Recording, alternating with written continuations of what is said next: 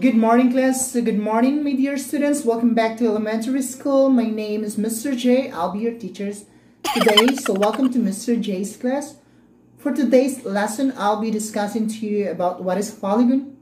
Do you know what is polygon? Alright, very good.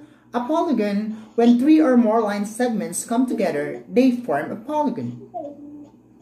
What are the three examples of polygon? Alright, so the first one is triangle.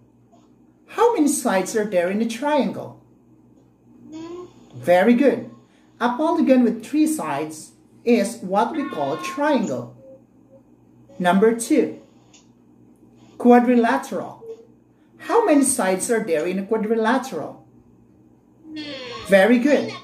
A polygon with 4 sides is what we call quadrilateral. And the last one is Pentagon. How many sides are there in Pentagon? Very good. A polygon with 5 sides is what we call Pentagon. Alright.